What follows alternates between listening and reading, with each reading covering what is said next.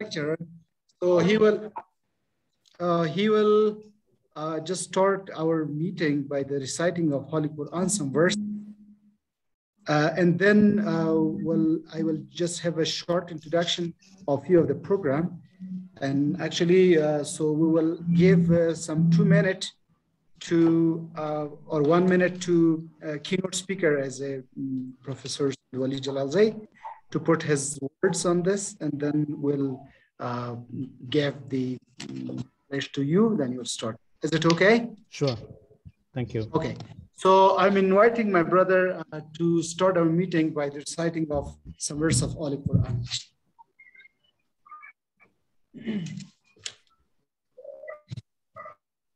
أعوذ بالله من الشيطان الرجيم.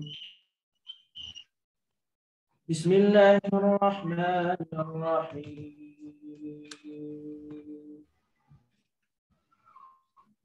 إن الله ربي وربكم فاعبدوه هذا صراط مستقيم.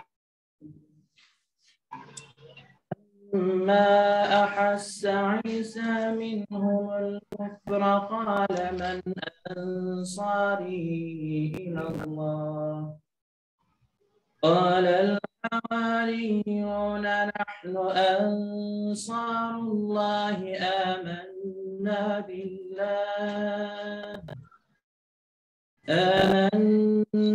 بالله واشهد بأننا مسلمون. ربنا آمنا بما أنزلت واتبعنا الرسول فاكتبنا مع الشاهدين.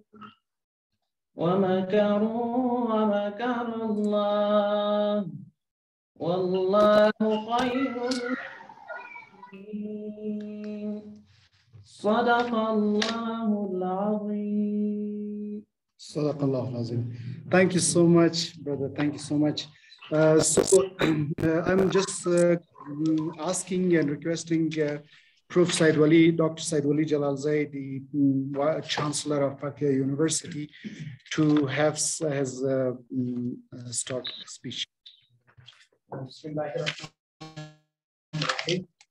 Assalamu alaikum wa rahmatullahi wa barakatuh. Good afternoon, respected senior advisor and our colleagues here. Today we are very happy to have the senior advisor, lecturer from Singapore, Lesala College of Art and Pedagogy. Now, I want to share short information regarding this university. The university is one of the top 10 universities among 10 universities on the country levels, having 8 faculties: medical, agriculture, economics, computer science, language and literatures, education, and politicals. In this university, we are having 209 lecturers. Among these lecturers, we are having 3 tenure lecturers and 7,110 students in this university from the 34th province of this country. Among these students, we are having 441 students panel from the different provinces of this country. And we will register for this year 2,750 students new to this university. And we are having in this for this university more than 200 acres. And actually we work in this land for the greenery of this area also. With this brief introduction, I would like to hear from you about leadership, about this conference about leadership, this university, and thank you so much. Okay, thank you so much, Prof. Said Wali Jalal Zaid, the Chancellor for Paktia University. So in a short, I will have just an introduction of Mr. Edmund Chow. However, if I go with English or go with our language. Okay. So ده اختيار دي مقصد تكون زي مشكل بي باستوتي so ذكر شيء مخبلا مشكل. Okay. So Dr. Edmund Chow has extensive number of years teaching in school and universities, and this young days, he has worked with a psychiatric patient and prisoners in Singapore, New York, from 2011 to 2012. He lives in Kabul, worked for NGOs to manage a 37-episode radio drama, Women's Empowerment and Entrepreneurship. His PhD research was on Afghan culture and theater. Today, Dr. Edmund Chow is the program leader and master program in arts pedagogy and practice at LaSalle College at the Arts in Singapore. And fortunately, we are very happy that Dr. Edmund Chow is now officially a senior advisor for Paktia University. So today we will have him to conduct a seminar on educational leadership, and he will share his best practices and leadership types. So then we'll let the mic to him.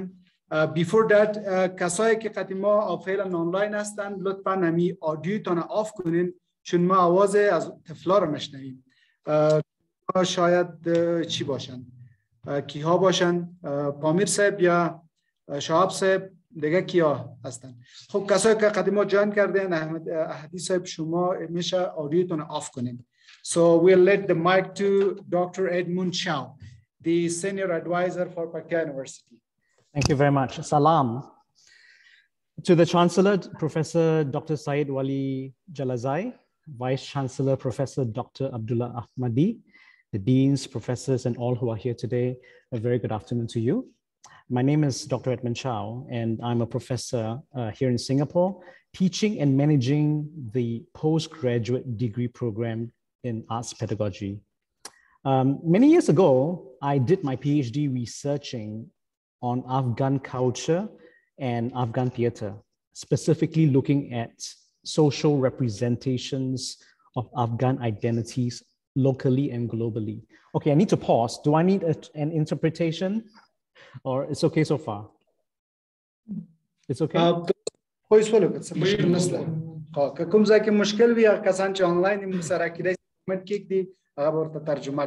Yes, so far, so good. Okay, good.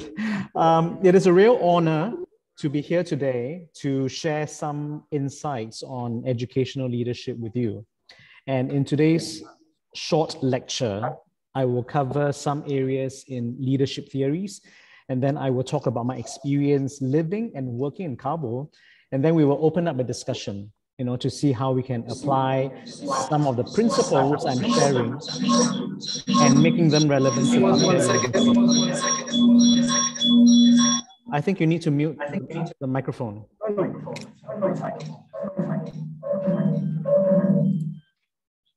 Okay, problem solved, because I was checking if I get the sound from that one, but no.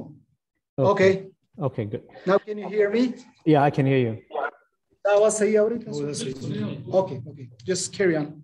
Okay, so let me just have share a quick story with you first. I have changed the names of the people to protect their identity. So in 2011, I came to Kabul to work for a peace organization. It's an NGO. And I was a project manager for a radio program for women's empowerment, which means to give power to women, right?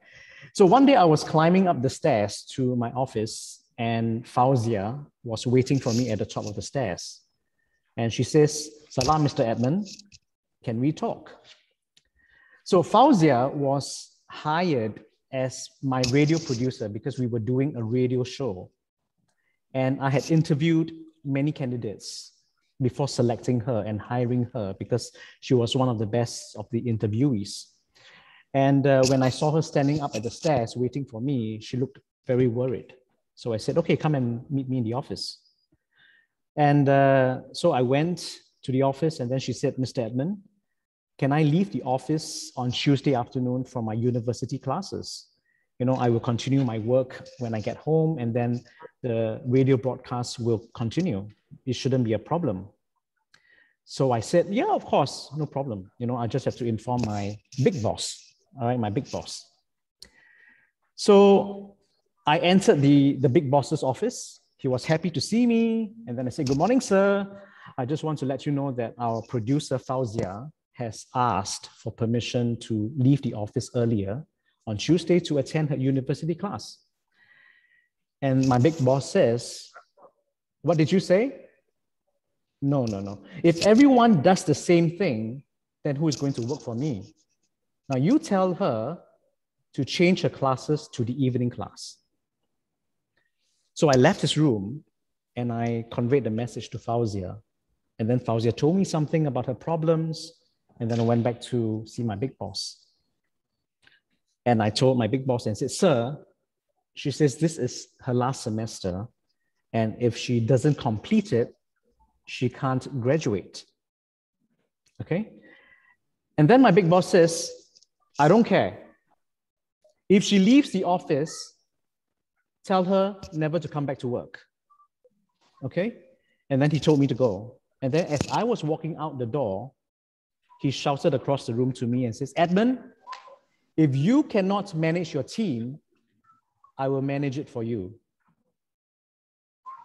And so when I was walking out of his office, I was torn in many places.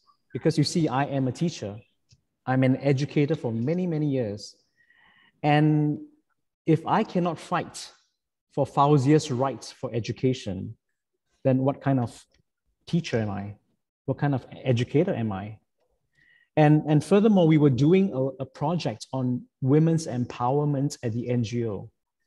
And if she has been denied her rights to study, then there was no empowerment at all, you know? That means this project was also just a show. So I said sorry to Fauzia, and in that moment, she turned away from me, but I saw a tear glistening in her eye. Now, this story shows the contradictions of our attitude towards education. And I'm going to invite you to reflect and think about where you stand on education, especially when it comes to girls' education. Because it is sometimes easy to say, oh, yes, I support education, but in practice, we may be hindering the progress of our children and of our youth. And I know there are issues around safety that we need to be worried about. You know, I know there are cultural issues or even political ones that are affecting us every day. And while we consider these contexts, I would like to invite you to also reflect on your personal values and your attitudes towards education in general, because we teach who we are. Okay, I want to repeat that. We teach who we are. Our identities, our values, our prejudices, our likes, our dislikes will become the hidden curriculum and eventually the culture of the university. And because you are professors at Paktia, together we have a collective responsibility towards progress. I'm going to just pause right now. Yeah. And maybe get okay, thank you, brother. So this I will ask my colleague, because that we are all be in the same picture. چې د باندې خپل پوښتنه کنه چې دای کابل کې په انجیو کې کار کول د خزو د تقویل لپاره ومن امپاورمنت کنه دلته کار کول یو کس فوزیه و راغی او هغه ویل چې د سشنبه په ورځ کې د غرمې وروسته اخري سمستر مې دی زه به درس وایم پانتون کې دا ورته ویل چې سم دی ته ورسه خپل درس وای بیا زه دا ویل چې ما خپل رئیس پوښتنه وکړه چې دا فوزیت دا خبر ما وکړه هغه ول چې نه هغه ول چې اجازه نشته دا فوزیت وای چې د مخامي درسونه واخله هغه امکان نه لرل نو هغه ورته ویل چې نه اجازه ورته بيخي نشته نو دی وای چې کچیر زما د پروژه کې کار کول چې د خزو امپاورمنت و حالان کې دلته خو د ایجوکیشن څخه پاتې سول د ما سره رادیو پروګرامر کې په اته شپږ خزو مینس کې د کامیاب شو ما ونسو کول چې دغه حق لپاره وجنګم نو دې لپاره وای موږ او تاسو همیش لپاره وایو چې تعلیم ډیر ښه شی دی فرض دی او آیا موږ دغه خبر چې په عمل کې موږ څنګه یو د خزه یا جنکانه لپاره موږ آیا موږ او تاسو څومره عملی بڼه دوی ته غوړه کړی چې د خپل تعلیم مخته بیاي بل خبره دوی دا وکړه چې دا نه پاتې نشي ځکه دا مهم موضوعات دي چې کله وای موږ هغه شی درس ورکو کوم شي چې موږ خپل یو کله کله نه سن کې دا شی درس ورچو خپل یو نو کدی لپاره موږ داسې درس ورکو چې هغه د خلکو حق یا خلکو یعنی په خبره کې کوو چې دوی ته حق ورکو په عمل کې نه ونو دا خو وایي کانټرډکشن نه کیږي او موږ تاسو یعنی د پروفیسورانو استادان کولای شو چې یو ځای سره وکولای شو چې دغه تعلیم ترقی په بخش کې د تعلیم د پیشرفت په بخش کې کار وکړو دا قصه دي کدی لپاره تاسو کوم سوال کوم ان شاء الله نسته کنه او ځکه بیا ورسته خبري اترې زیات دي پکې دلته theory idea I think we are okay until this part and just we're all in the same picture. Your story, your experience about the Fauzia, and then you did it for her because this is practically happening. Do you want to have a conversation or should I continue with the lecture? Do you think we want to reflect on the story or? Okay, just you can continue. Okay. We will have discussion maybe later. Okay. So I will now go to my PowerPoint. Hold on. Okay, so I want to now cover leadership theories in business management literature, but I just want to manage and highlight a few. Okay, the first one is what we call the great man theory. All right, the great man theory states that leaders are born and they're not made. All right, leaders are born with certain qualities like charm, charisma, intelligence, and courage. And all these cannot be taught or cannot be learned. And a great man is a gift from God to mankind. Do you want to interpret? The great man theory, they know. Okay. Say it again. Okay, so next. Okay, so we may not agree with some of the examples that I'm going to share, but to many people, some of the great men include people like Abraham Lincoln over here. He was born into poverty in Indiana in the United States. And through self-education, he became a lawyer and then became the 16th president of the United States. And then in 1862, he issued the Emancipation Declaration that helped to end slavery in the United States. Genghis Khan, he was the Mongol leader who conquered and ruled most of modern day Russia, China, Korea, Southeast Asia, Persia, India, Middle East, and Eastern Europe. Genghis Khan. Yeah. Mustafa Kemal Atatürk, he abolished the Ottoman Empire and became the founder and the first president of Turkey, right? And then the famous one, Alexander the Great, he overthrew the Persian Empire, conquered the Eastern Mediterranean, Egypt, Middle East, and parts of Asia. And all these examples so far are people who come from the perspective of war and violence, right? They're political leaders who advocated war and violence. But if we were to think about people who are not about war and about violence, but about peace, would be people like Martin Luther King and Mahatma Gandhi, for example. And in Afghanistan, I think it would be okay to assume that Malalai Lokmaiwan belongs to this group of great men and women because she saved the soldiers from defeat at the Second Anglo-Afghan War. And using her headscarf as a flag, she sang a lande to the soldiers. And her story appears in primary school textbooks in Afghanistan.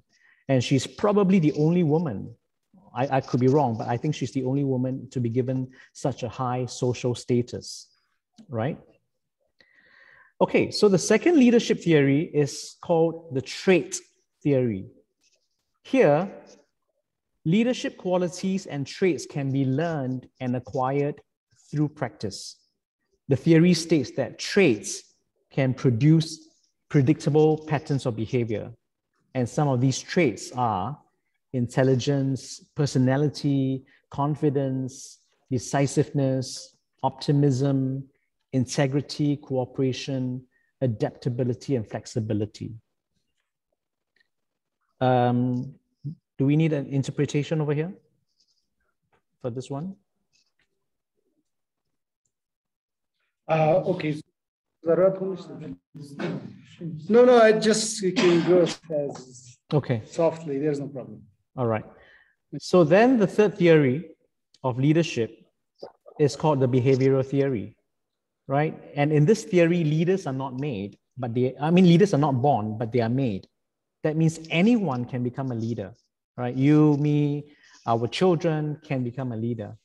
And this means focusing on what great leaders do and following exactly what they do, what they say, and how they think, because they think that, you know, great leaders have certain kinds of behavior. All right. Now, the last one, the fourth theory I want to introduce is called transformative leadership. So far in the last three theories, what we have talked about is about me, and me as a leader, right? But as a transformative leader is one who talks about the followers, right? The people who follow the leader. So a transformative leader motivates the followers, understands their needs, and gives them ownership of the work. This leader sees himself or herself as a role model to the followers. And that is important, right? Because it means if I say something, I need to be able to demonstrate to you that I can also do it. So it means walking the talk, right? It's no longer just a person who says, do this, but then I can't do it. Yeah. So walking the talk is an important quality of transformative leadership. Now, with this kind of role modeling, a transformative leader inspires a group identity to work towards a collective vision of the organization and constantly challenges them to innovate and change with the times. Okay, I'm going to pause and see whether you need an interpretation.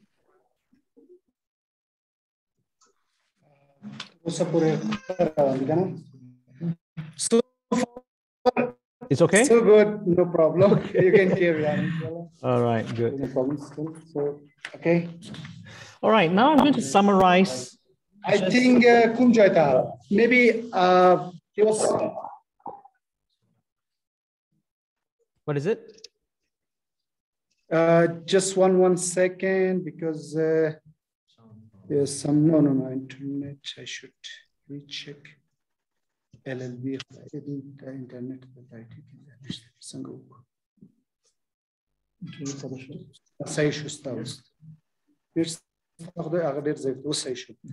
Okay, brother, you can just now carry on the. Okay. Are you still seeing my screen? Is the PowerPoint on at the moment?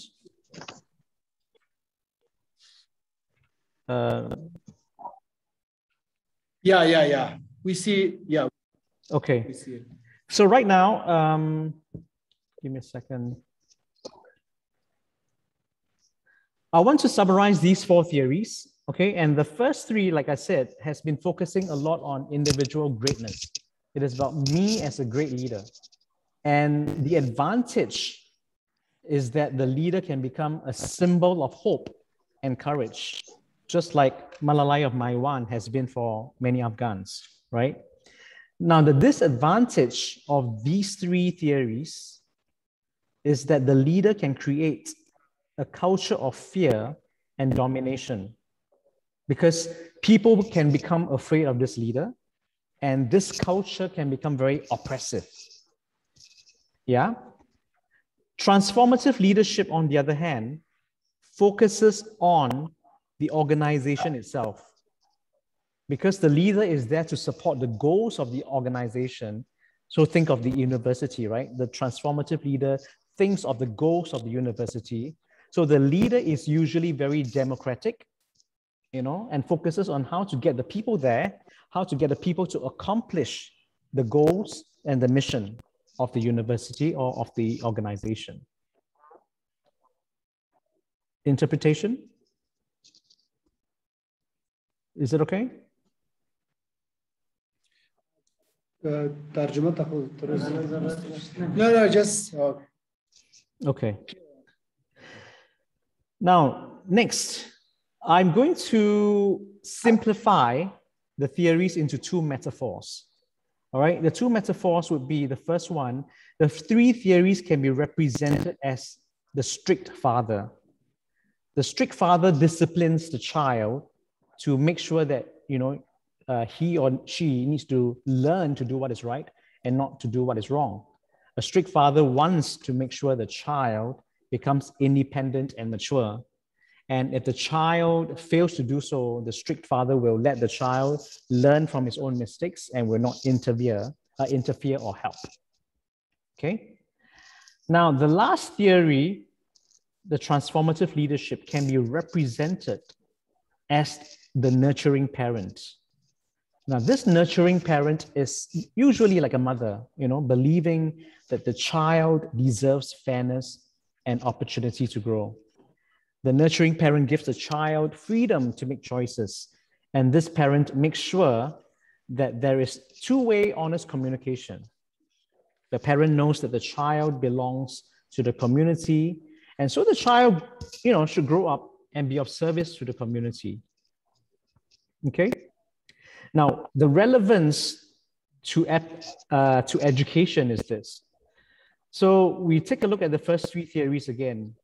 Many of us have arrived at our level of status as a professor in the university through hard work, through studies, and through determination, and that is something we need to be proud of.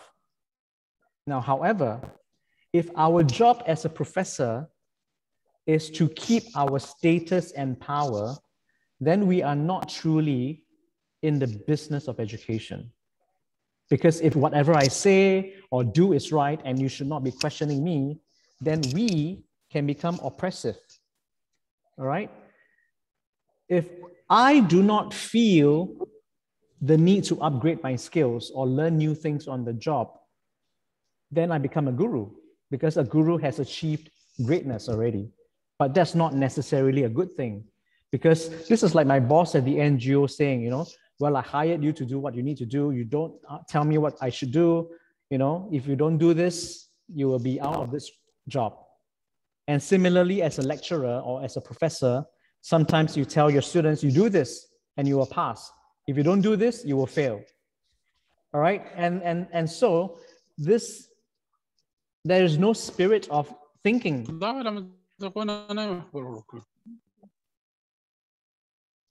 You only produce... one more sentence first. You only produce obedient students whose knowledge has no relevance in the world. Okay, Manawi, would you like to interpret so far? Just 1 second. Okay, let me check the internet access. It's already inshallah. ترتا جاي بورك إن شاء الله كم مشكلة خنستك أنا.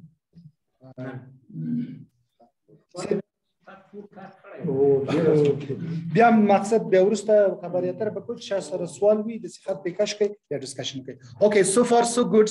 You can carry on. Okay, good. All right, so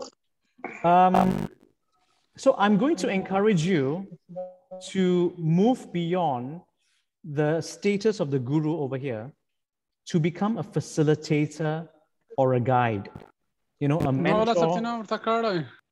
mentor who is there to help the learner achieve greatness, to help the learner enjoy learning.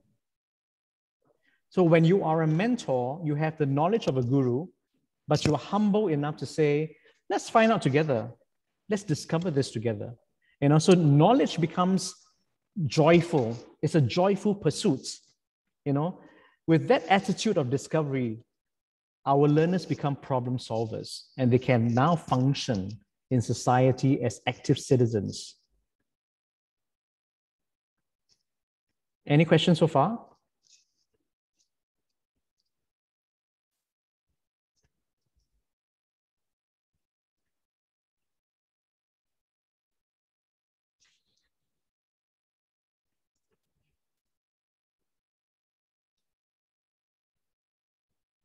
Nanawi?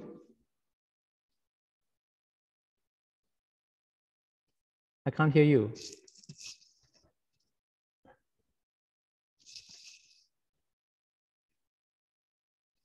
Are you there?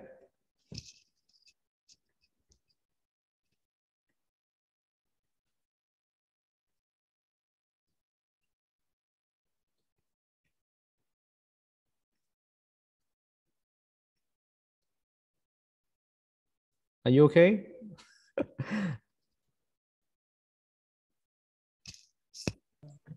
Can you hear me now? Yes, I can hear you now. Okay, so we will directly. Okay, you can just proceed.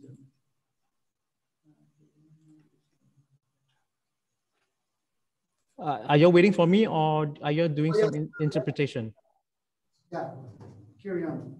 Okay, so now, right now, I've talked about the four theories, right? We talked about how the theories have been relevant to parenting, but also to educators, and also to move away from the guru kind of a leadership to one being a facilitator of learning, right?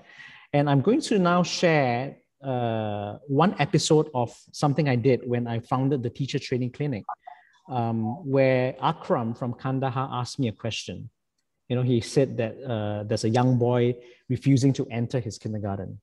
And then the answer, even though it's relevant to a kindergarten child, is also going to be relevant to a university lecturer. So maybe we can watch the video. Okay. So there's a voice, right?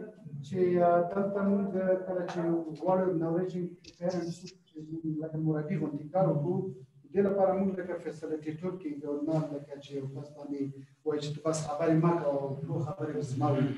You did a para of the Kandarna, your cast Tamas, the one is a guy usually they make a hat Maride. The others we do play Comada Bawa Sarawawi, the Rusta, the Agan.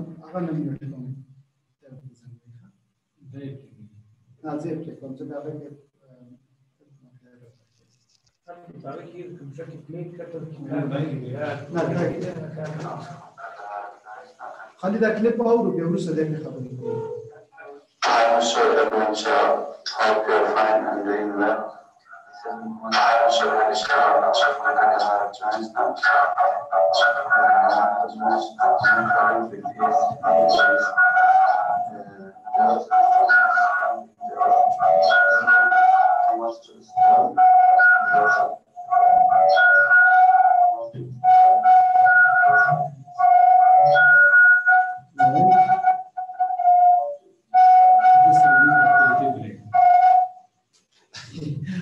Okay, brother, I think I just some technical problem occurred. You can play it. Do you have it? I'll play it from my side then. Okay, you can play it because okay, I'll play it from my side. Okay. Share screen.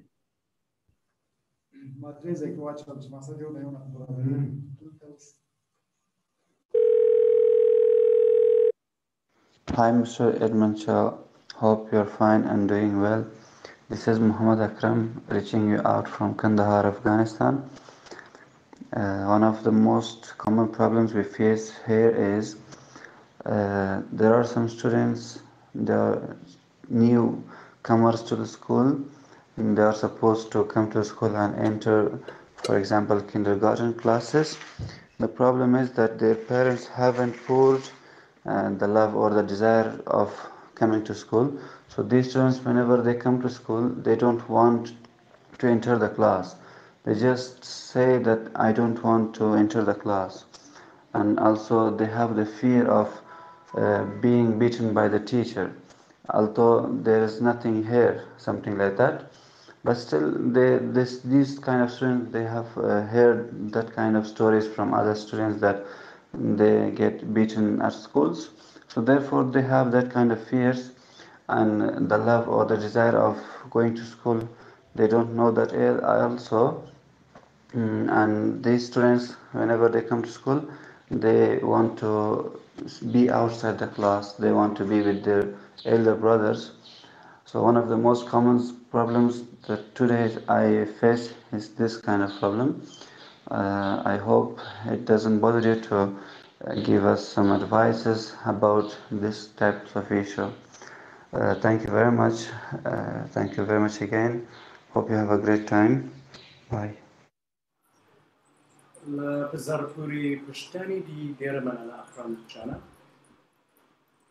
children are afraid to go into a school, it's probably because the parents had frightened them. So this is a parenting issue. It means parents had already instilled fear in the children.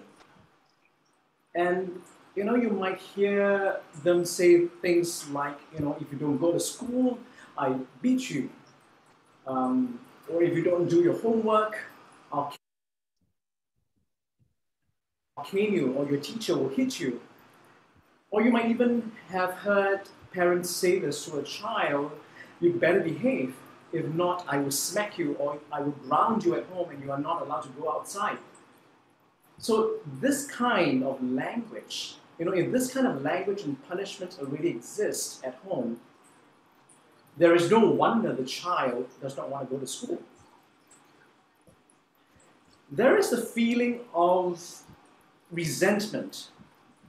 He or she might be thinking, I don't want to go to school, but you're forcing me. I hate you, mommy. I hate you, daddy. So that kind of resentment boils up in the child, and he or she does not want to enter the premises. Personally, I don't agree with this kind of parenting, but it is not my place to address this, as this is a cultural issue. So let me address the school environment issue. Let's just imagine that the child is standing outside the school, refusing to enter. But if he or she hears other children laughing and making noise in a fun way, just like playing in a playground, this will make the child curious and want to join in the fun. They won't feel frightened anymore. In fact, they don't want to be left out of the fun. I remember visiting the Afghan mobile mini circus in Kabul. Before the classes began, the children are juggling balls, spinning the diabolo, and running around kicking a football, and having a lot of fun. And even as an adult watching them, I felt like joining in as well. And so laughter is a great way to break down resistance, break down the fear. So this is a very quick answer. As educational leaders, it is very important to create the culture of your school environment and to make it conducive for children to learn, to play, to make mistakes without fear, without judgment. I'm not saying that punishment has no place in school. I'm saying that rules are there to guide children. And when rules are broken, they must learn to take responsibility for their actions. But in your case, fear had already crippled this child from entering a place of learning. So we need to undo that and help the child succeed in a fun and engaging way. For those who want a little theory to help you understand concepts in practice, I'm going to introduce a very a theory, very briefly, called the control value theory of achievement emotions. It states that academic learning and emotions are closely intertwined, right? More precisely, when emotions are tied to achievement outcomes, such as performing a task. Well, let's give an example. In a preschool context, the task could be the ability to tie your shoelaces, or the ability to jump across hoops, or the ability to count from 1 to 10. in Dari, in Pashto, in English, for example, right? And when this is executed well, the learner activates pleasant emotions such as pride and joy for performing well. But if the learner fails the task, for example, unpleasant emotions such as shame and anxiety are activated. So these are what Prof. Reinhard or Pekrund calls achievement emotions. Now this diagram you see exemplifies the different emotions that we need to activate in the classroom. Though these are related to activities and performance tasks in the classroom, there is also research to show that students feeling interested, being curious about what they're going to learn and experience with a positive effects on motivation and learning. So that is why I'm suggesting that promoting a school culture with lots of laughter and fun is a good way to foster learning. And this principle is the same at home as well. Provide a place for curiosity, not fear. I hope this answers your question. So if you have a question for me, write me a message, record your voice message. Okay, I'm going to go on to the next example. Can you hear me? Yeah. Okay. So the next example is the Kanko exam. We all know this. And this is an issue that, you know, I would like to address. And whenever I see photos of students sitting outside to take their Kanko exams, I always read messages like, oh, we're very proud of our children, for our teenagers who are showing determination, even in hardship, right? Yeah, I think their resilience and determination need to be applauded, right? But from an educational leadership perspective, we have failed our youth and our children because, number one, if they do not take the Kanko, they will not be able to enter the university. So even if they have to sit in the snow, they will have to endure the cold. You see, they do not have a choice, right? And we have failed our children and our teenagers for the second reason is that we did not give them the conditions to succeed. What I mean by that is that, you know, in transformative leadership, we create the conditions for learning. We create the paths towards success as an organization. And in this case, we did not provide them a conducive environment or a safe enough environment to take the exams. Because if I'm worried about the snow, I'm worried about the sand or the wind and the sun, I can't really be focusing on the exams. So it's not a fair assessment of their intellectual ability, but there are a lot more things affecting their concentration, right? So the conditions of the environment are harsh. And if we cannot provide safety and shelter, I think we have failed our youths. And on Twitter, I saw this on Twitter that they talked about a Kanko. And one person says, this is exactly how I wrote my university entrance exam 20 years ago. Was sitting on the snow throughout the exam time in the brutal winter of Ghazni city. Despite the cold, I was happy and excited for the future and for where my pen was about to take me through that day. Another says, my grandfather is from Ghazni as well, and he would always tell me stories as a kid, how he'd write exams and tests on the grass outdoors. Crazy how 80 years later is the same. Okay, let's think about that. 80 years ago, this issue was already there. And even today, nothing has changed. And I know corruption is an issue that needs to be discussed. Again, but it's not my place to discuss that, all right? But from an educator's perspective, the conditions for learning are our responsibility. And if we don't change the system, we will continue to perpetuate a system of oppression. Okay, is there a need to translate or interpret?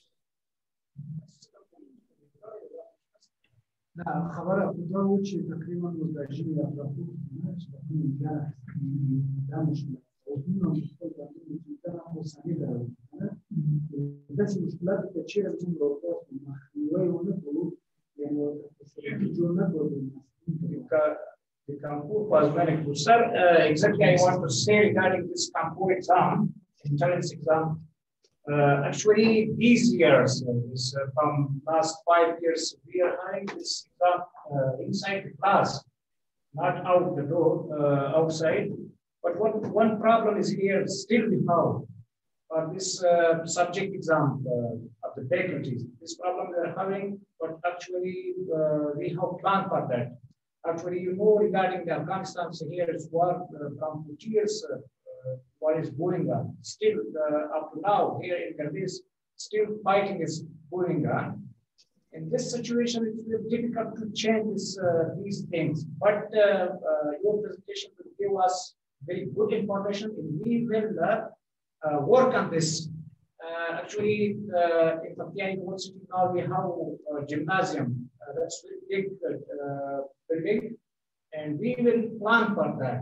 For whole university, how can we manage this subject exam for the timetable? We will make timetable for this. Each lecturers should have the exam times, and they will take exam at that exact time. But still, you are right, we have a problem, not only in Paktia province, even in the whole 34 province, but our governments now, they are thinking about the situation, how can we get peace, how to bring the peace to this country.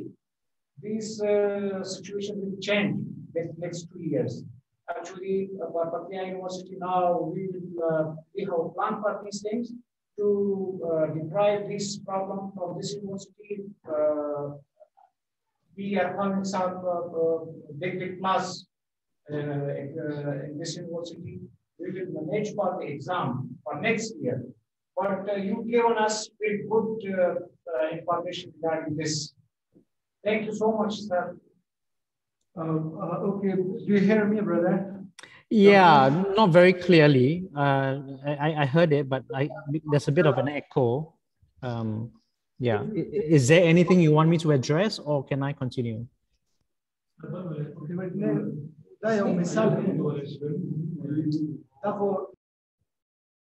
Continue?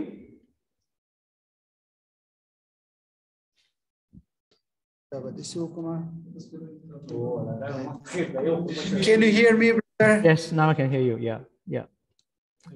Can you? Okay, wait.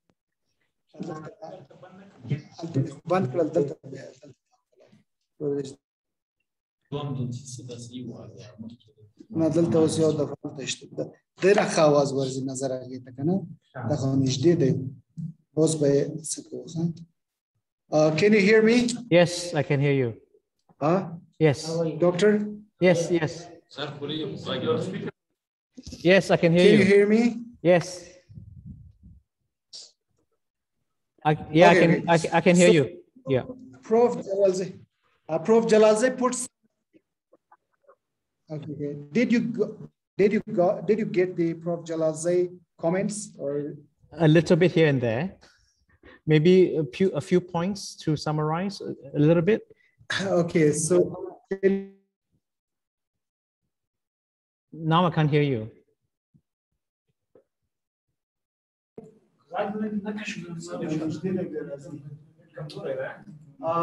Can you hear me now? Yes, I can hear you, but you're a bit far from the microphone, so that's why it's a.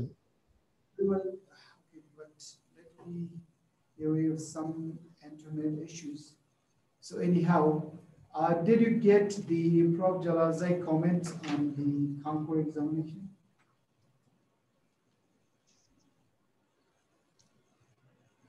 Can you hear me? Yes, yes, I can. Okay, so just Prof Jalalzai put some comment that right now the procedure changed a little bit in overall Afghanistan for the Kanpur examination. But we're still fighting for the appropriate location. We've got just like a month ago, we have inaugurated the big hall as a gymnasium, but sometimes we're using that one for the general examination of university. So we'll prepare the schedule. So we will solve that one. But they're happy that you got this kind of example, especially from Afghanistan and Paktia University. So I'll shift So carry on, brother, carry on. Okay, we'll carry on. All right. All right, so I'm now going to introduce you to another educator. So there was once an educator in Brazil called Paulo Freire, and he noticed that physical punishment was used by parents and teachers at home and in schools, similar to what we were talking about just now. You know, the Akram talking about the child very afraid to go to school. So this happened in Brazil. And then in 1961, Freire was asked to develop literacy programs for the illiterate farmers because it's a very agricultural country, right? And he realizes that one of the reasons these farmers were oppressed by the landowners is because they could not read and write. And so when the farmers signed the deed, they were basically giving their livelihood away to the landowners because the farmers had to cultivate the land and then give away the food and the crops as rent, right? And so that means nothing is left for the farmer. And so they become like modern day slaves, being exploited by a legal system that they could not change.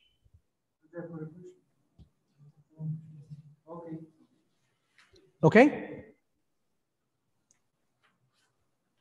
All right, so in order for them to know what legal documents they were agreeing to, Freire created a literacy program that used words that they need to know, you know. For example, words like plow, the land, harvest, crop, rain, brick. And when they learned these words, they were then visually represented in pictures, all right? And they were contextualized and explained based on the farmer's experiences. Because as a farmer, you're not educated, right? So you only know what you're doing with your hands. But once you connect the land, the action and the word, it starts to make sense, right? So much later, the farmers were then able to understand what they were signing on the deed. And later, they were able to resist the system of oppression. Okay, should I move on?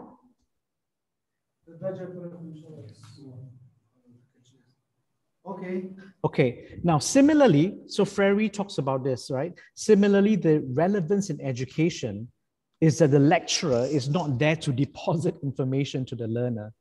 You know, he calls this a banking education, like someone pouring information into the brain like this. And that to him is wrong because the role of the educator is to develop critical thinking and reflection so that the learner can transform his or her own reality, just like how the farmer can transform his world of being oppressed by the landowner.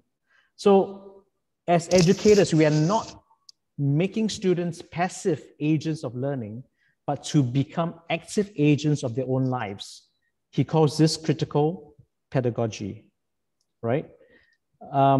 Freire warns, leaders who do not act dialogically, but insist on imposing their decisions, do not organize the people.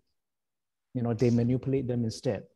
They do not liberate, nor are they liberated. They oppress. So this is a warning for us in education, that educational leadership is really about liberating the learner, not domesticating them. Any questions so far? No. Okay. Now let me share some photos with you when I was working in Kabul in 2011 and 2012. This man, or this, as you can see, this is Darul Aman Palace many years ago. It has changed so much now. And this man was the guard at the NGO I was working. So one day our organization went to Karaga Lake and then we went for lunch. And then after lunch, we were just walking around and then he says, Edmund, and then he started carrying me. And then another security guard saw it and then he flung me over his shoulders. And, you know, I was honestly very worried because, as you can see, the railing is where the waist is.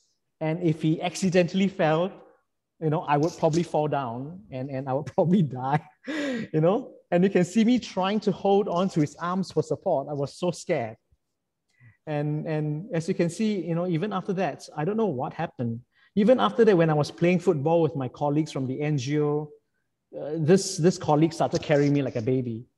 It's quite funny, but very unusual for me, right? I'm from Singapore. I'm not used to this. I don't know if this is an Afghan culture, but it's very unusual. And so I was thinking, maybe I'm very, very short, you know, maybe because Afghans are very, very tall, and that's why they enjoy carrying me like a baby, you know. But this made me, you know, maybe that was the reason. But I think the real reason I wanted to share with you is that maybe is that I saw my colleagues and even the people I worked with in the organization as equals. You know, they didn't see me as a project manager with a lot of authority and power over them, but we were almost on equal standing. So I think the reason is that they could relate to me. You know, it's a relationship of power that is shared. It's not a top-down power in the relationship, but it's someone that they can relate to and they can talk to, they can be friends with, you know, but at work, then they will take the orders. Very unlike the NGO boss telling me in a top-down manner that, you know, he will fire the radio producer. So that in itself are two examples of leadership approaches. Let me also share an example. For me as an outsider, I wanted my Afghan friends to also learn about my culture because, like I talked about, it's going to be a two-way communication, right? So when I was in Afghanistan, I had to celebrate Chinese New Year. You see, I'm ethnically Chinese. My grandparents came from China, but I'm born in Singapore, right? And Chinese New Year, I wanted to send Chinese New Year greetings to my family back in Singapore. And so I taught my Afghan friends how to say Chinese New Year in my language. So this is the video.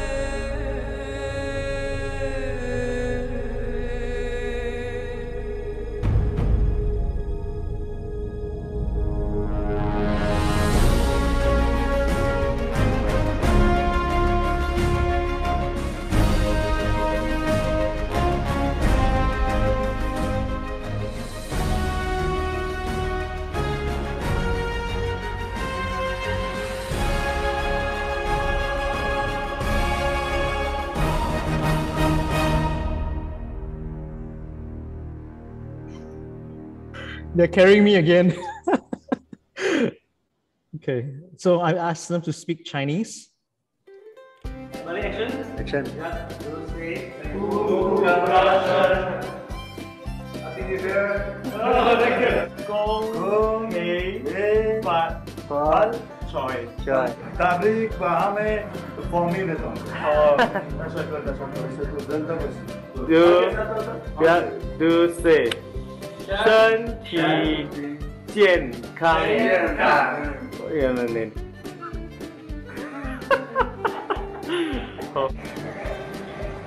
恭喜发财 again 恭喜发财 新年快乐，步步高升。 Happy New Year. Happy New Year from Myanmar. Up, go. Let's see. Record sama. Recording? Yeah. Yeah. Yeah. Say. 新年快乐，新年快乐。谢谢 Thank you. What do you want to say?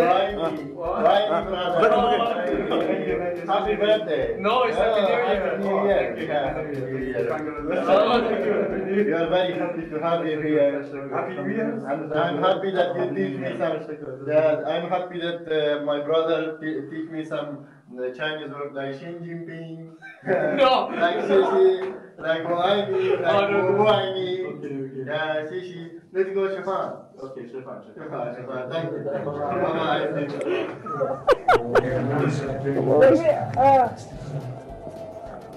First, I want to make a good sentence, then I will tell you, okay?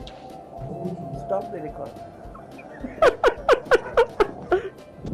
Hilaram Chipanewi Kalkita Koshala au Aramos. English? English? We wish that you will have a good life in the future and also in security.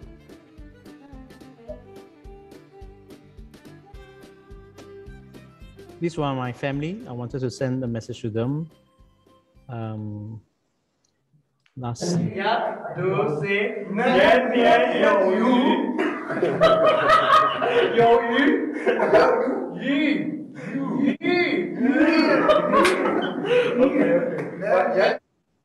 Okay, we're going to stop for a while. Before I'm going to read a poem. Are there any questions so far?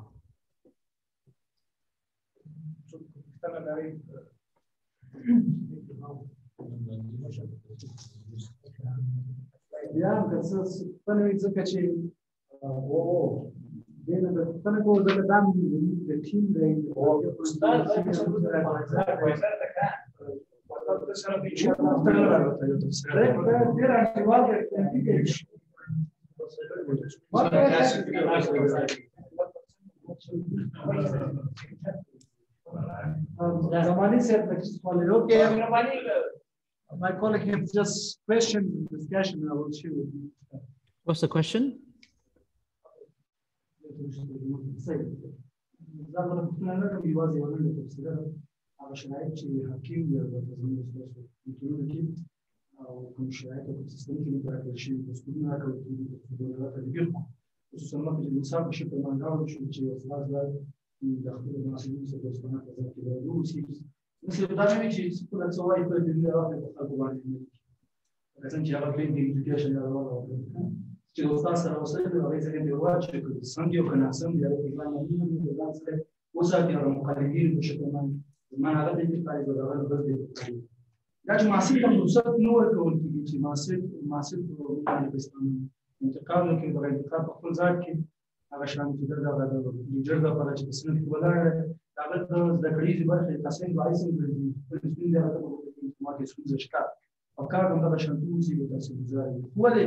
Sistem ce nu trebuie că țărviesc de fie.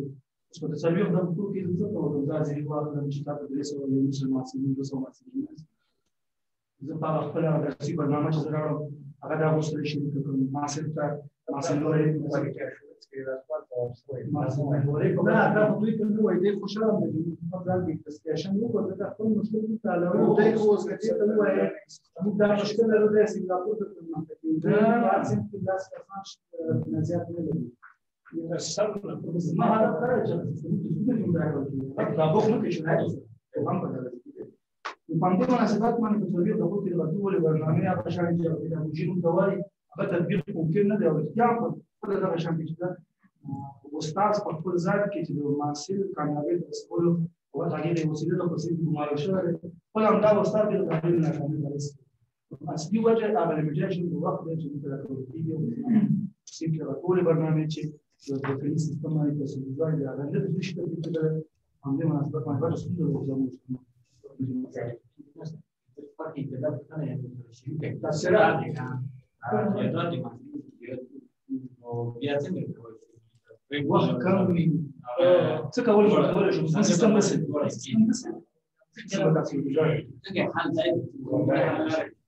Can you hear me, brother? Yeah, I can hear you. You want to help me interpret? As we talk about transmitted leadership, yes, finally we come across that we will apply in our education system the transformative leadership, yes? Can't hear you very well. Can't hear you very well. Check my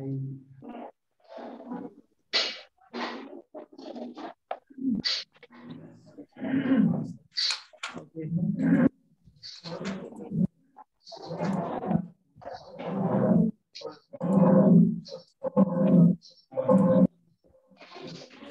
Can you hear me now, brother? Yes, very good now. Yes.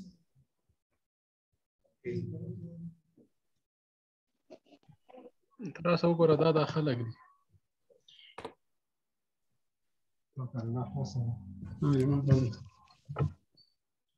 you hear? Yes. Can you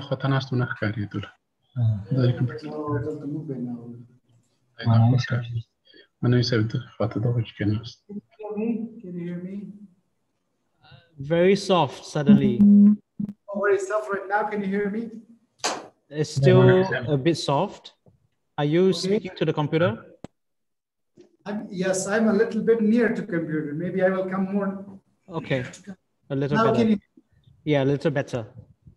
So one of our lecturers just put the comments that finally we love to be a transmittive leader. Yeah. So the thing is, right now we have so many restriction problem from the. Recording in progress. Just 1 minute. Okay, no problem. Just 1, 2, 3. Okay. So can you hear me? Yeah. Okay. Yes. By considering this problem, for example, more people are introduced from the Ministry of Higher Education every year to the university. We have limited places, spaces, and we have more student in class. We have less lecturers. Considering this problem, how to be a very nurturing parents, or how to be a good to help your student, to get a good result. Okay. I'm not sure how much flexibility or autonomy the university can have to create new classes for these students, because again, I'm not sure how the policies work in Afghanistan. Like you said, there are a lot of students coming in, but you only have very limited places. So the natural answer is to say to open up more classes, but then that means you don't have enough professors or professors taking a lot of classes, and then you get overworked. So I don't have an immediate answer right now, but I think this is a structural logistical issue that needs to go up all the way to the Ministry of Higher Education, so that they can oversee some of these problems. I think, yeah, I don't have an immediate answer right now. That's okay. So no problem, because we will have a continuous discussion in the future. That's one of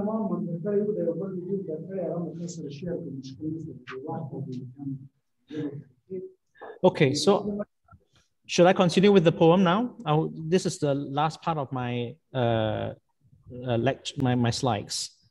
So we'll let Prof. Jalal Zaid to also read some. So actually, the Ministry of Higher Education of Afghanistan decided for this issue to solve this problem in our universities. Actually, we have quality assurance program in Afghanistan for each university. We have different stage for each university. In that, we are having a student-centered learning system. What you said in your presentation, we should interact with the students. For example, when you say something regarding some subject, we have to give some time for the student also. This problem, but in each class we have more students, less opportunity for the lecturers. Actually, we have 110 students in this university, but our lecturers say 209. 209 lecturers will be divided by the students. It's very less opportunity to solve this problem. But our government have a plan for these situations, for these problems to solve in the future. They are working on this issue with the university, Ministry of Higher Education working with the ministry, with the university, but practically we are unable to apply. Later we will apply this system also.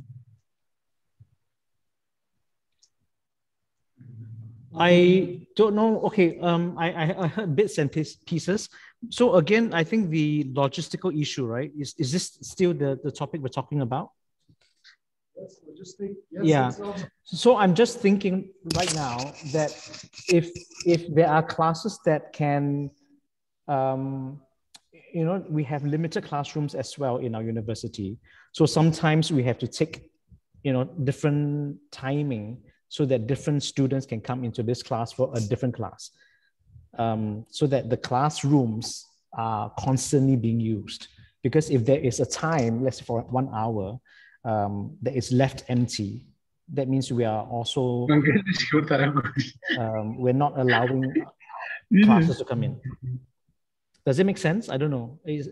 I think it's more on the logistical issue that we need to think about. Yeah, there are certain problems that, yes, our government should be involved. We are working toward having a standard class around 35 students, but that is hard right now for us to manage, because we tell every year to the Ministry of Higher Education that we need 200 students for Paktia University. They send more than 700, more than 1,000 of students to Paktia University. So we don't have sometimes the right to kind of deny them. We say, okay, most welcome. So then there will be a rain of students. In every class got 100, 120, 130 students, and the lecture got just 40 minutes or 30 minutes to deliver a speech or to deliver a lecture. There's just time to teach and escape from the class.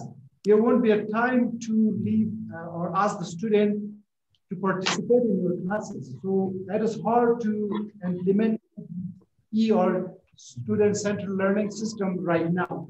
But we are working toward to at least the government should help us. I mean, the Ministry of Higher Education, they should put they allocate some of budget that we should have more buildings, more classes, and they should hire more lecturers.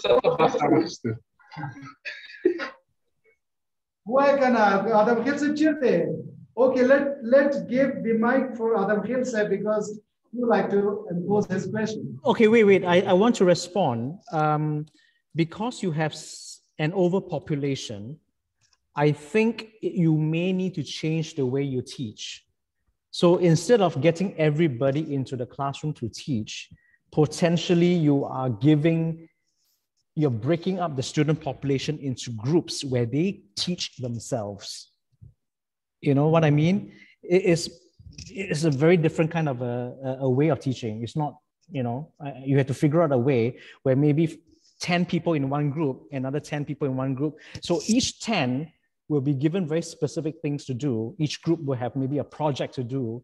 So then it's all project-based, you know, problem-solving kind of a pedagogy rather than just content. Because when we start thinking about content and banking information, right, then they must attend classes, they must attend lectures. But if you move away from the banking education that they don't need to sit in lectures to learn, then you just give them a problem to solve, and then they have to find a way to solve the problem. And if they cannot solve the problem, they need to tell us or tell you why they cannot solve the problem. And that doesn't mean it's wrong, because it may not be a problem that can be solved. But when they discover the different things, then their learning is hands-on, is experiential. It becomes more relevant to them. But the issue is more complicated because we have not got one subject to teach. Every lecturer got more than 2 or 3 subjects to teach. So if you divide these classes into many groups, it would be hard to manage it the whole day. You have to work also during the night. But these are the problems. You should have that in your mind even for the next meetings. So we will think to find some ways or way to manage this. Yeah. But the thing, we introduce students to the society, they should learn something from the university. So this is what interdisciplinary learning is all about. So interdisciplinary learning is when you move beyond your own discipline and you mix with another discipline, right? So on a very, very simple perspective, if I'm a student from business, I can be partnered up with another person from engineering. And then we go to the river and we discover new things about some problems that the engineering problems, and then from a business perspective, how can the business person look at it, look at the same problem, but with a very different set of lenses. You know, so maybe because we need to creatively solve the problem. If we wait for the ministry to solve your problems, nothing will move, right? So I think the university needs to find a way to creatively solve your own problems by reducing the time, making it project-based, making it interdisciplinary, you know, so that they all learn from each other, and then they come to the lecturers only for consultation. Maybe, I'm not sure. So it's almost like a thesis, mini thesis, yeah? All right, I'm going to go on with my, the end of the presentation. So I'll share my screen again. And I'm going to invite someone to read this poem. This poem is by Hafiz. Okay. Can anyone read aloud for us, please? Hafiz sir, Zindasti. Yeah. Hafiz Zindasti. Okay, so he's not responding, so I will read this poem and when the short. Hafiz sir, okay. دلته یو شعر د خپل انتخاب کړی و د حافظ. دا شعر خلاصه دا دی چې یو دفعه لولم بیا به خلاصه خو زر زر ده که تاسو ولې دا وایي حافظ وایي ځکه دلته ادبیات خلک شته زما د ادبیات صحیح ده دی. بسم الله الرحمن الرحیم. وایي رفتم به باغ صبحدمه تا چنم گلی آمد به گوش ناگهم آواز بلبلی مسکین چو من به عشق گل گشتم مبتلا و اندر چمن فکنده ز فریاد غلغلی میگشتم اندر آن چمن و باغ دم بدم میکردم اندر آن گل و بلبل تاملی گل یار حسن گشته و بلبل قرین عشق آن را تفضلی و نه این را تبدیلی چون کرد در دلم اثر آواز عندلیب و بلبل تایکنم گشتم چنان که هیچ نماندم تحملی بس گل شگفته می شود این باغ را ولی کس بی بلای خار نچیده است آواز از او گلی حافظ مدار امید فرج از مدار چرخ دارد هزار عیب و ندارد تفضلی. و دا شعر دا مطلب داره چې باغبان وایي چې زه باغ ته ولاړم چې ومې لیدل ګل په شګوفه کېدو کې وه او بلبل مې ولیدل او د دې بلبل فریاد نه دا پوه شوم چې دا بلبل د ګل سره څومره مینه لري. نو زه هم په دغه ګل باندې مین شولم او دا ګل ته مې مثلا اوبو یا د دې مدیریت مې وکړم. دلته کله چې وایي ما ګل ته لاس کړل چې ګل وشکوم مخکې د هغه چې زه ګل وشکوم په لاس کې مې اغزیګانې ونه یعنې مطلب دا دی چې کله ته ګل یعنې خپل هدف ته رسېږي ګل په لاس راوړي هغې سره باید مینه وي نو کله چې هدف ته رسېږي دلته مشکلات هم شته ازغي شته نو چې ګل لاس ته راځي ازغي به منې او دغه رقم نور زه نه پوهېږم خدای دې وکړي چې صحیح تشریح کړی به وي په هدف دا دی چې دلته به دی اوس سوال کوي چې خبره د دې باغوان سو خبره د بلبل سو او د ګل سو د دې هغې که موږ او تاسو په خپل ارګنایزیشن کې د دې استفاده وکړو چې ګل څوک دی باغوان څوک دی بلبل څوک دی او په ټوله کې مینه شته عشق دی د کار کولو لپاره دغه شعر سو فکر خو نشته چې Okay, brother, I think I'm done with the translation. I hope you accept. Okay, good. Thank you. So right now, I chose this poem by Hafiz, I think because of very important images of the rose, the nightingale, and the gardener, right? There are three love relationships between the gardener and the flower, right? The flower needs the gardener. So there's a love relationship between the gardener and the flower.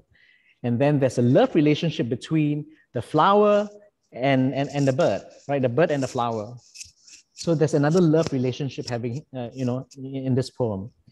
And then there's another love relationship after seeing this, is that now how can the gardener help the bird come closer to the rose? So there are three relationships that we're looking at.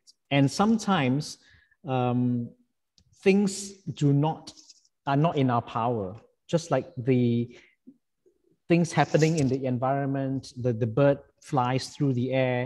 The bird can do some things, and the flower can only do some things. But the gardener is also the one who is nurturing. We talk about the nurturing parent. It's the one who nurtures the garden that makes things blossom and makes it work, right? So that's the reason why I chose this poem.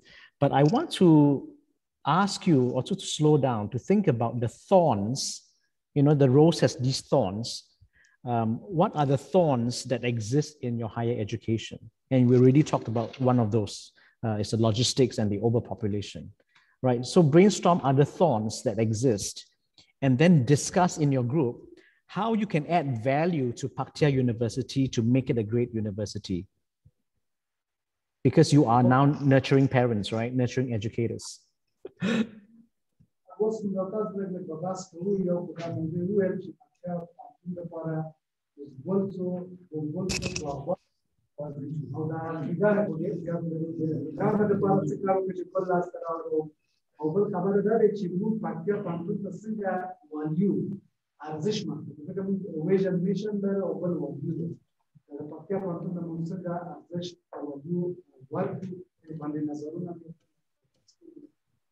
Maybe we can just take about 5 minutes, and then after that, I might want to conclude. Do you think that would be okay? 5 minutes? 5 minutes for discussion. Okay, yeah, that's fine.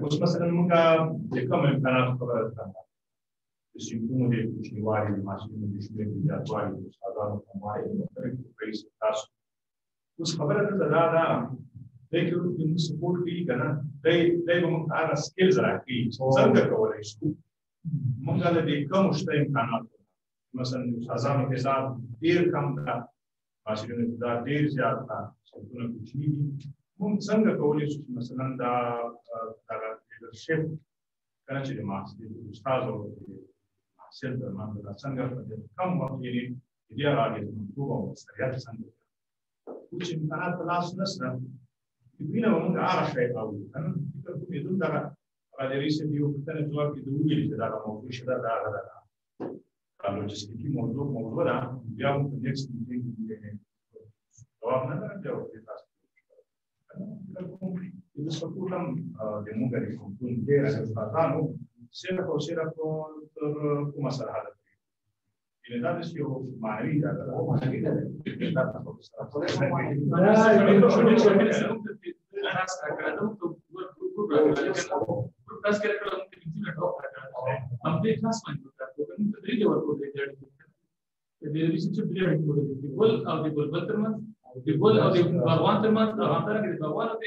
بلبل کلمه د ډاکټر صاحب د سوال د سیال کوم دی نو چې کله چې تاسو ته یې کار مال له واکسین ورکړي ما کېدل دا خیال د چې پاکستان پوهنتون لکه سنگاپور دی دا سړی وزارونه اشیاء مې دې له تطبیقي د شکرې د افغانستان دی دا یو د څه خیال دی سنگاپور د دوی پوهنتون درس څلور پنځه نړۍ کې دا په هغه لیول ته فکر وکړي د موږ سره نه جوړیږي دا کس چې سنگاپور په سره مخ کې څلور سره مخ کې دی دیش کلمات دیم نه د اوسو دوی دیش کلمات دا خلک چې په افغانستان ته راغلي دي او شاید موږ په دې کې نه دا خبرې کوو دا د دې یو ناشنا خبره ده خاص په موږ دا د مشکل دی او انټردیسپلینری سیستم دی او څه دا د ستراتیژي کار کوي دا د انټردیسپلینری سیستم په اړه د مطالعه وکړي چې یو د تاسو منیجمنت دی ولې چې د ځان حاصل لپاره کوم کار مستقل څنګه منیج دوست لپاره استجاب څنګه د دې سیستم تاسو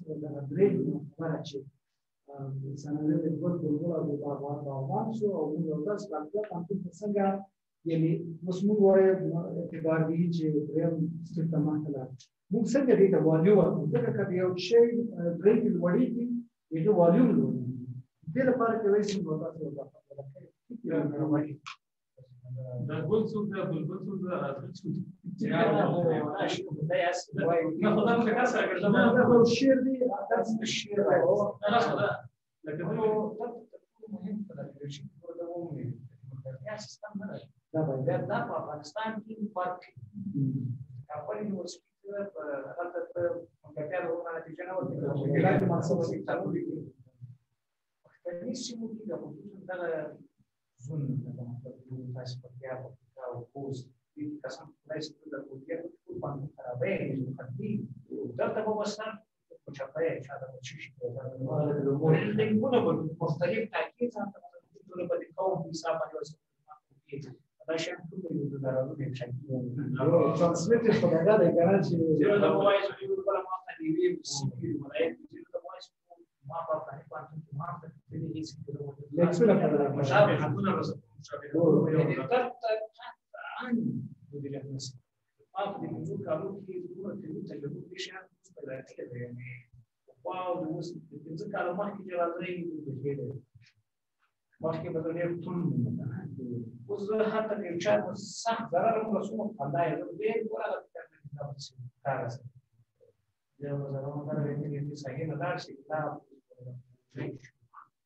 مش كده يستفيد كده كده مديريات كده مديريات دي وقت وزير رهبري كوره یو بل مسله د بحث مجازي خبرې ده وګوره د معاصر سره څه ده کنه اوس مثلا د تعلق باندې د پاره ما هغه طریقې او اړین دي چې عام وګورئ چې استاد وکړه کله نو اکثریت به معاصر د ساده ما د دې څومره معاصر سره د صمیمیت غیر مکه نه دی او د معاصر نه او د دې په کې عشان التوحيد كبير وضعيك وباريس ولا كتاب سلام عليكم موږ یو د کفات د چې دا کار سجاد صاحب زما تحلیل خدا دې د شعر نه چې موږ دا ګل موږ خپل درسونه ارسکو ګل هم من محصلین او موږ باغوان یو ځکه چې موږ هم د درس سره مینه لرو چې ښه شی ګل او کچېره دا ګل تر څومره موږ وګورو انرژي ورکړو موږ د ګل نور هم دا کار کوم دغه دا وسله چې دې سره راغلي نو دې لپاره چې موږ خپل ګلونه ورو نه یوازې چې ګل ورکړو بعضې ذاتي ګلونه کټو بازار کې تاسو نو د دې لپاره چې موږ وګورو چې پکتیا باندې ښه ورکړو دا دی چې لږ په اخلاص سره باید زحمت وکړو کچېره موږ اخلاص وکړو ټایم ورکړو باندې دا اوسه باید وسیم کې اوسه چې نه ولا درې سم باندې چکو مشکل دا دی چې دا ایډیا دې ورسې چې موږ غواړو پکتیا باندې دې ته خپل سوال جواب وغواړو چې نو پکتیا باندې لپاره دا ګل دې چې څومره موږ درسو باندې لاس واچو اما څنګه نه اخلي او موږ په راځي او کچېره موږ په درسونه کوي او راس نو راته چې درس کې ګډوډ شو ګل وچو ګل راځي ګل ځم چې ولا طرف سے باندې محمود شو حساب باندې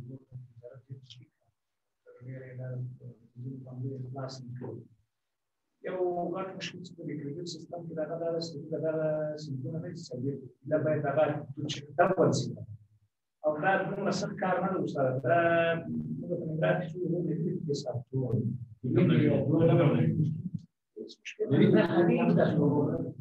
یو شی چې اته د غوړي از وګ مونږ د سیستم پلیز دي دا شان دې سره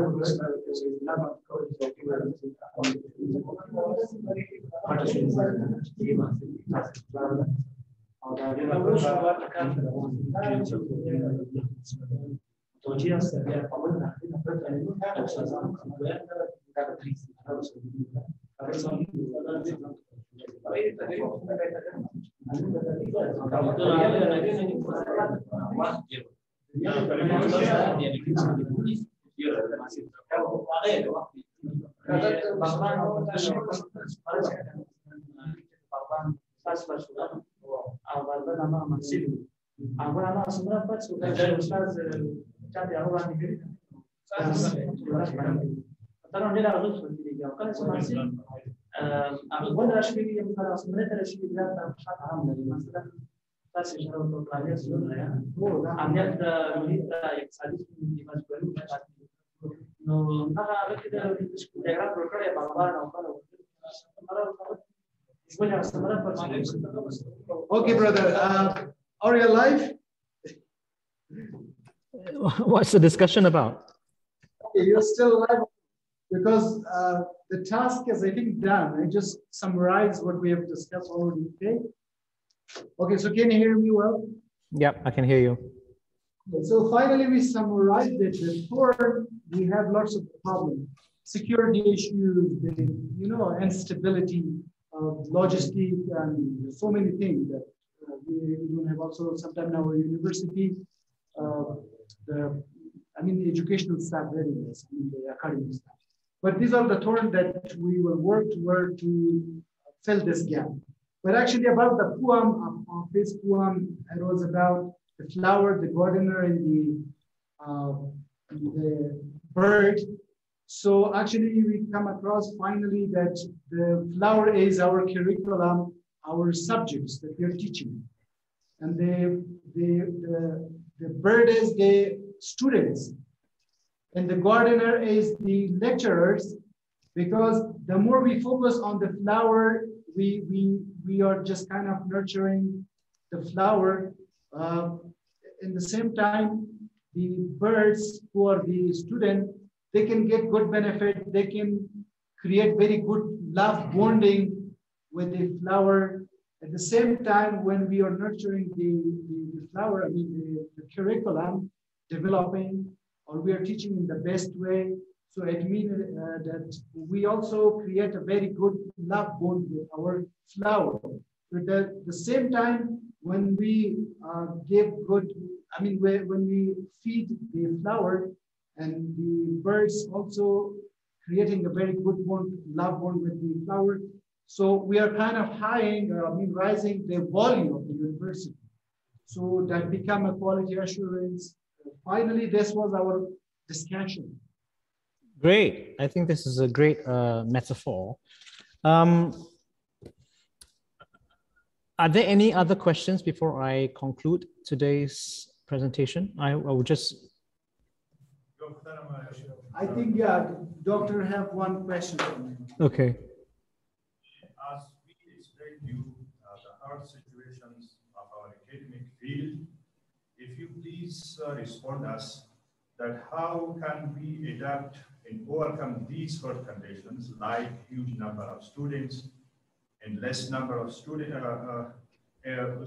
lecturers and less number of students, and how we will keep these the best quality in our job, in our giving lecture to the students. How can we adapt to what? And something lectures. So in between, I missed the message. How can we rephrase the question? How can we manage these hard conditions? For example, like a huge number of students and less numbers of lecturers, and how we will keep best quality. So I think I will repeat his question. Yeah. If the doctor is stating that right now we have huge number of students, but we have less number of lecturers, how we keep high quality of teaching? Your mind is... I don't think the quality of teaching has to do with the number of students and the number of lecturers, because at the end of the day, it's your relationship with your students. So if I'm going to be the leader in the classroom who thinks that, okay, because I'm the guru, you just follow what I say, what I do, and you pass, then again, that kind of banking education is not going to produce quality students, because they're not critically thinking for themselves.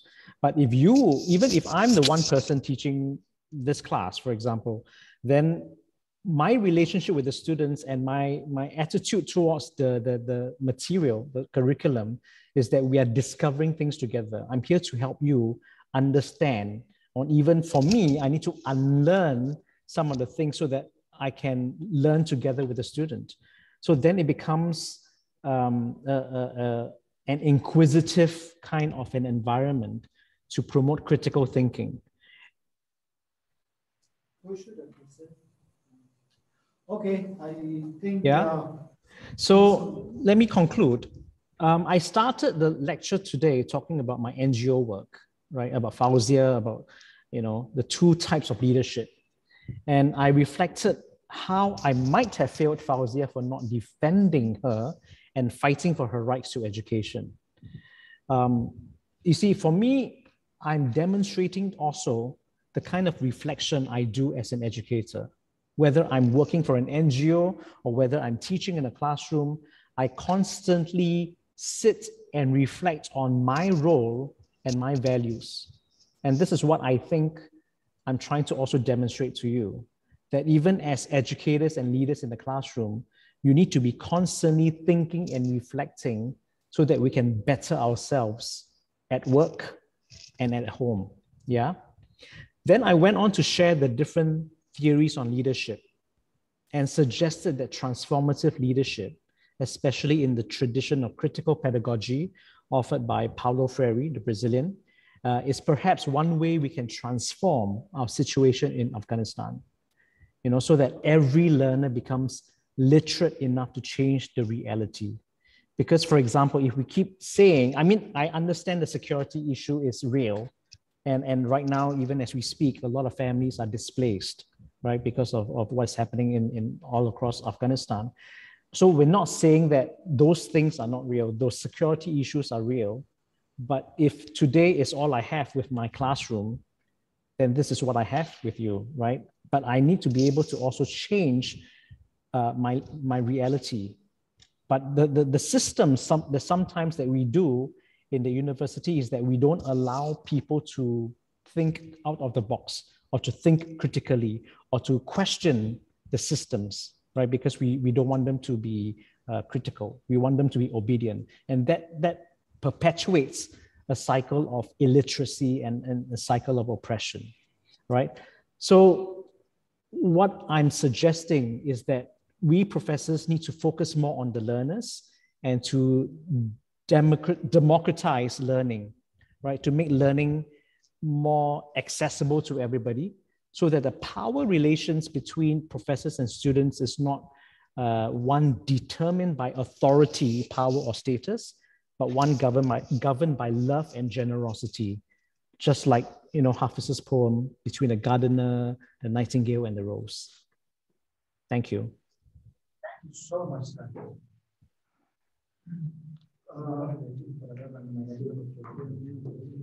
Okay, brother, as a final remarks, zillion of thanks from you. Thank you so much for this. Thank you. We work on it, and you put all of your energy. I know how hard it was that you worked, you prepared. I know you cheered the time and you gave us time. So heartily, myself, we are really appreciating and thank you very much, brother, for this useful and very immense leadership program. We learned a lot, and we will share the video with other lecturers maybe later so that they can get most out of it. So we're waiting if you should come to Afghanistan here. We'll be hosting you. Inshallah. You're not thinking about it.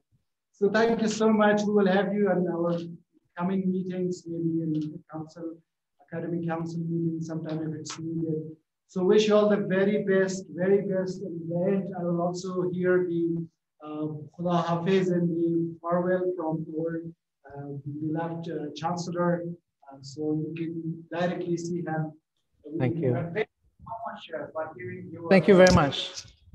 I wish you and your family safety as well and in good health, all of you. I will have a group photo from your side. Oh yeah, let's do a group photo. Let me put some perfume. Okay, look at the camera. Okay. All right. So that's it. Should I end the Zoom call now? Okay, we'll take one photo, then you can end it. Okay, you take a photo. Okay, I think you take it and send it to me because you're right now the owner of all. All right, so Manawi, look at the camera, computer camera. Manawi. Okay, and then okay, so we'll look at the camera. One, yek, do, say. Oh, okay, one more person, hold on. I think Ahmad just appeared on the video. Ahmad Zia Ahadi, can you turn on the camera again? Zia, why not, sir? Why not? Okay, yek, do, say. Okay, thank you very much. Thank you so much, brother. Thank you so much, sir. Khuda Hafiz.